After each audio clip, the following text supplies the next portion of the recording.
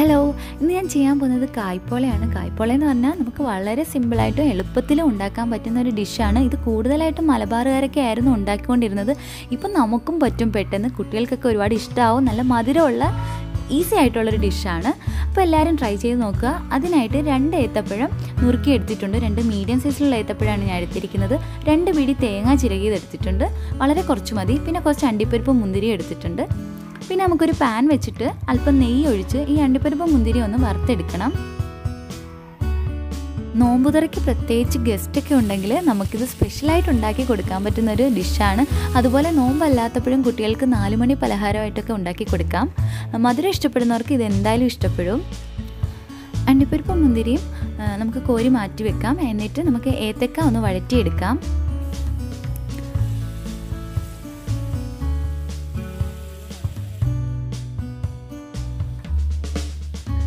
ഏത്തക്ക അല്പം പഴുത്തതായിരുന്നു, അതുകൊണ്ടാണ് ഇതിപ്പോൾ ഇങ്ങനെ ഉടഞ്ഞു വന്നത്. അതൊന്നും കുഴപ്പമില്ല. ഏത്തക്ക ഒരുപാട് വഴറ്റേണ്ട ആവശ്യമില്ല, ഇത്രയും മതി.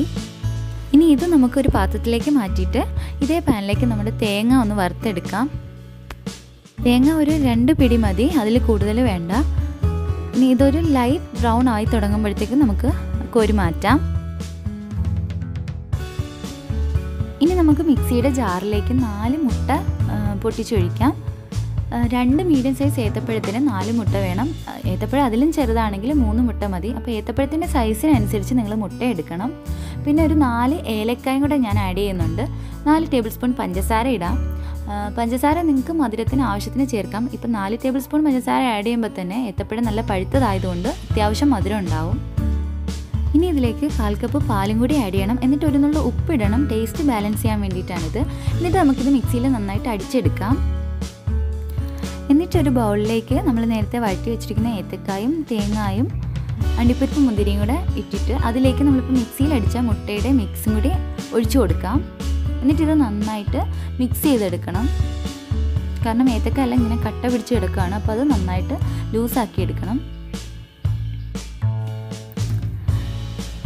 ഇനി ഇതൊരു നോൺ സ്റ്റിക്ക് പാനിൽ അല്പം നെയ്യ് തൂത്തിട്ട് നമുക്ക് ഈ മിക്സ് അങ്ങോട്ട് ഒഴിച്ചു കൊടുക്കാം.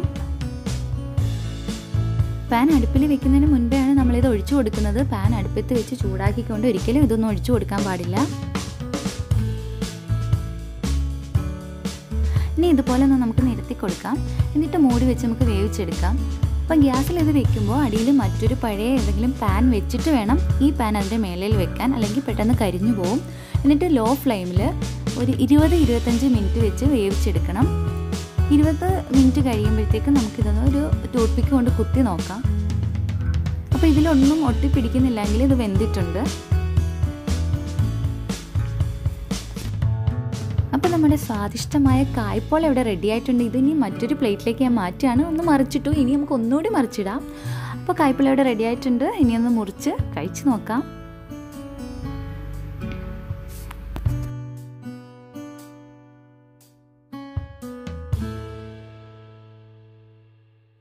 കണ്ടില്ലേ, നമ്മളിട്ട് അണ്ടിപ്പരിപ്പും മുന്തിരിയും ഏത്തക്ക എല്ലാം നന്നായിട്ട് കാണാൻ പറ്റുന്നുണ്ട്. നമ്മൾ കഴിക്കുമ്പോഴും ഇത് നന്നായിട്ട് കടിക്കാൻ കിട്ടും. അപ്പോൾ എല്ലാവരും ട്രൈ ചെയ്ത് നോക്കാൻ നല്ല ടേസ്റ്റാണ്. അപ്പോൾ എൻ്റെ വീഡിയോ ഇഷ്ടമെങ്കിൽ ലൈക്ക് ചെയ്യണം, സബ്സ്ക്രൈബ് ചെയ്യണം, പറ്റുമെങ്കിൽ ഷെയർ ചെയ്യണം. പിന്നെ ആ ബെൽ ബട്ടൺ കൂടി ഒന്ന് ക്ലിക്ക് ചെയ്യണം. താങ്ക്